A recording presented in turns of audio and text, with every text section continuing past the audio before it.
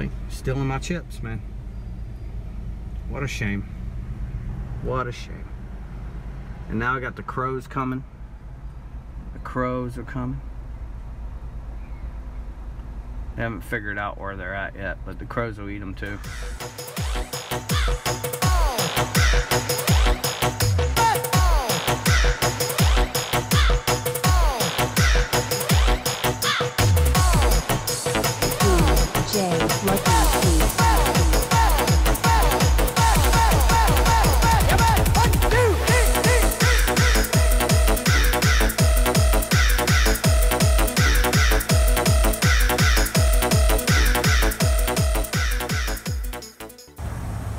Hey guys, just the maintenance man. Today we got a busted up coupler.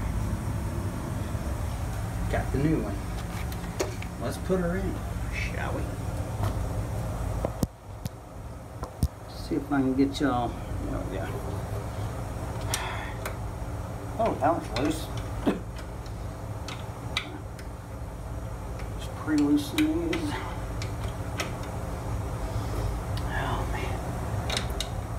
Oh yeah, you'll never have to replace this ever.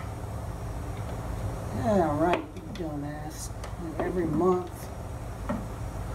all this hard water that we got. Bitch. Man, I'm literally on top of the water heater. That's the only way to do it.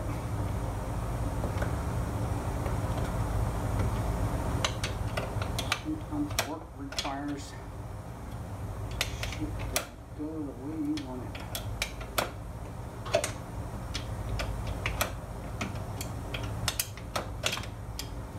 Alright, so these top ones I'm going to leave in. I'm going to loosen it. Yes guys, the power is off. Stoo-foo about that. So we'll check out the bottom ones first. To sit here and hold the motor, and we don't put any torque on the bottom ones. Alright, hold on. You know what? Got a better idea.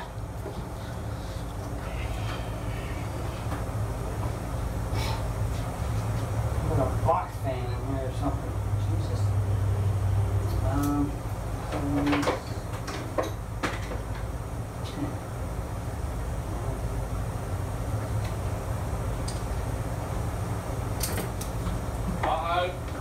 That looks dangerous. No, that ain't dangerous. Alright, so you're all good. Alright. That's cool. I'm gonna go do the I'm gonna go do your ticket and go take a leak. You wanna replace this little coupler? It's a pain in the ass, bro. Yeah. It's a pain in the ass. I try not to mess with anything mechanical. I hate these things. My dad's I'm on the opposite spectrum. I can work on mechanical stuff, you know, but yeah. My dad, me and him are on the two different. He's a fabricator, mechanic, master mechanic. We can fucking build shit. Yeah. But me, I'm on the other side. Like he said, you fucking spark chaser. You know, I went the other route. You know. Yeah. But we just built. I helped them build a street truck. With a big old 350 in there, headers, intake. That thing's bad. Damn. Bad to the bone. Yeah, they couldn't put this facing this way. No, exactly. You know, exactly. You can put it any way you want. Dude, I was last night. We were working on a suppression system, a hood system. You know, for at Crown Plaza. Yeah. So we had 4 contractors: me, the gas guy, our hood company, and electrician. Look, they got a ductwork that's literally as wide as this thing, and they got about this much room from the wall to there, and the fucking bottle and everything's up over there. I mean, same shit. It's like, are you kidding me? Shouldn't even be code. They should have a minimum of 12 inches. Or put it out where it just sticks this way. Yeah. You know, yeah. They don't think about service and shit. I mean, as you can tell, it was greatly put in when that piece of Kindor's fucking crooked as hell. Yep. Couldn't even put a level on it, you know? Yeah. Yeah. All right, I'll let you be. I'm gonna go take a leak, sign anything? Yeah, I'm gonna go do my ticket. I'm gonna wash up, do my ticket, and I'll get you to sign, and I'm gonna get out of here. All right, man. Yep. Hey, the man. I want this baby to fall, man. Oh, come on, Jeff. Oh. Baby steps, man. Baby steps. My God.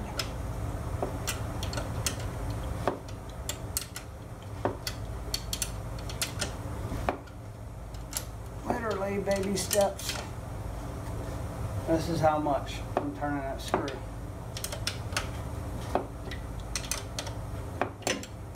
Oh, it's getting looser.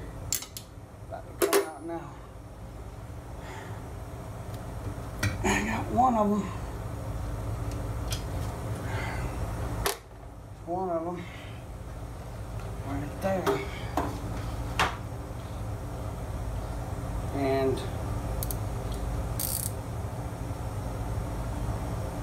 Ratchet says it's 7/16, but it ain't. It won't even, it's like totally big, too big. But as y'all see, I'm using an open box wrench. 7/16, huge. Look at that. 7/16 wrench. It's one of our fire guys from Johnson Controls. If y'all are wondering who that was, you know what? This is the easiest bolt to get to. I'm just gonna retighten it just a little. So when I take this one out, nothing will fall. I'm sweating my last night's binge drinking out of me. And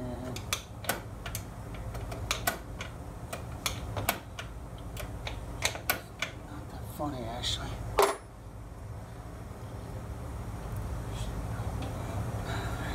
No. Screw out. Alright. Still with us.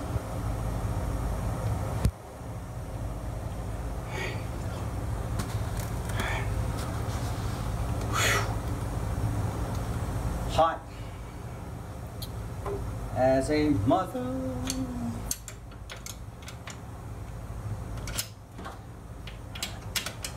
And under your pump.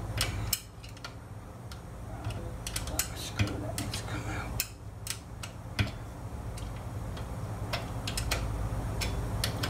There we go. See? Broken coupler.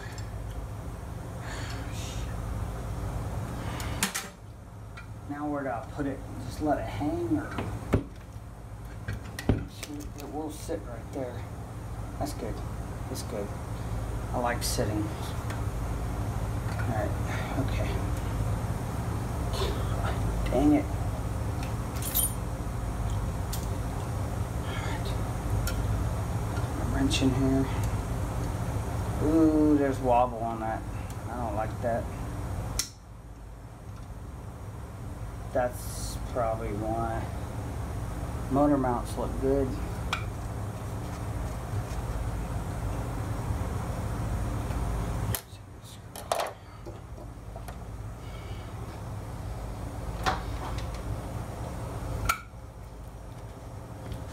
Yeah, pulley puller, a couple of taps.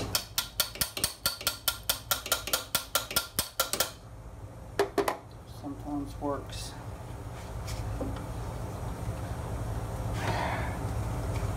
In this case, no.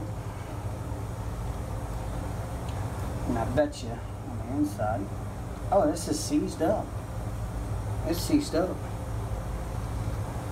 Guys, there's no point in putting this even on there.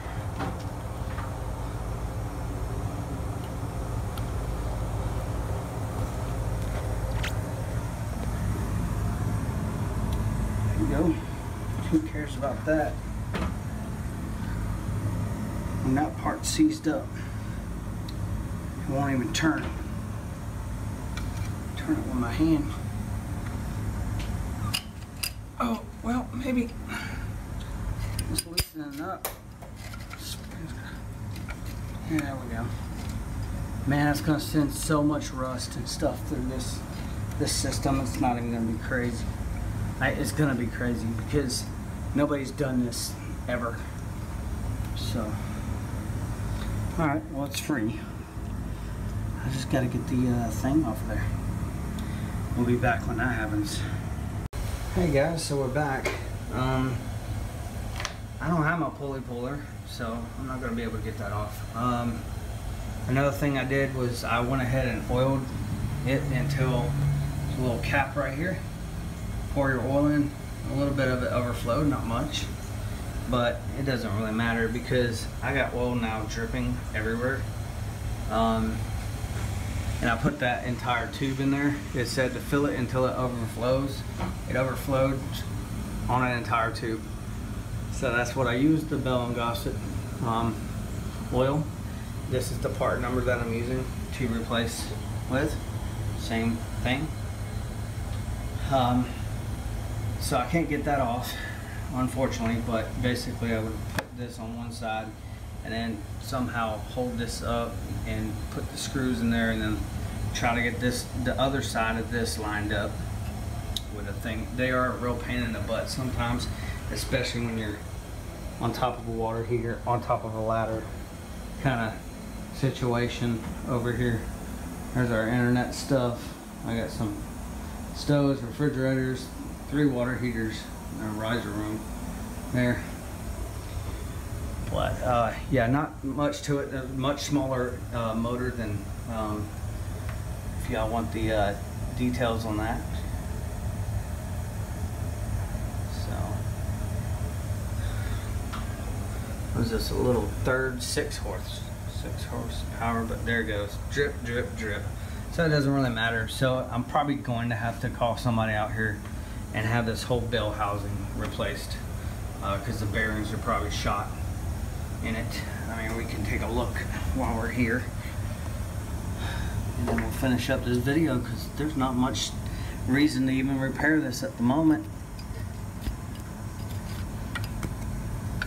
And there's no wobble, but there's oil just coming right out the bottom of it. So this bell housing needs to be replaced, and I kind of figured that when I first saw it. There was oil here. I just wanted to put oil in it and see what would happen, and well, that's what happens. There's oil all down the wall and on the conduit going to the water heaters.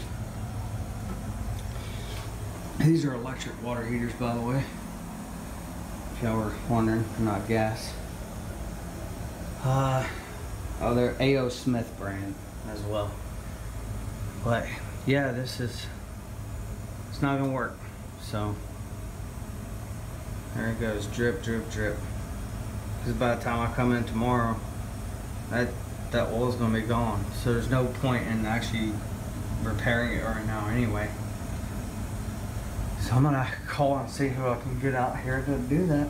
I just gotta replace, or they can replace the bearings if they want to, but I'm not going to be the one doing it. So, not really even my job to be doing the cut, but I'm supposed to just call somebody and they come out here to do that. But I figured there was a reason why that thing broke, and I was just wanted to check for bad motor mounts, which are these little rubber guys right here. If y'all never taken one of these apart, there's a little rubber gasket thing that goes in there. See, as I'm talking, oil's dripping. So, nope, not gonna be repaired today. I'm sorry, guys, but it basically, you can kind of see how it goes on. I've already removed the screws and stuff, but I did have to work for somebody. And there's just oil dripping all out of that bottom of that thing, so the bearings are gone. Wouldn't be surprised if there's oil actually going into the hot water right now. That would be bad, but drip, drip, drip. Guys, I'm Jeff the Maintenance Man. Thanks for liking, commenting, and subscribing. We'll get somebody out here with the parts and the tools to fix this thing, because I don't have them. Till next time, thanks for liking, commenting, and subscribing. We'll see you on the next one, I hope.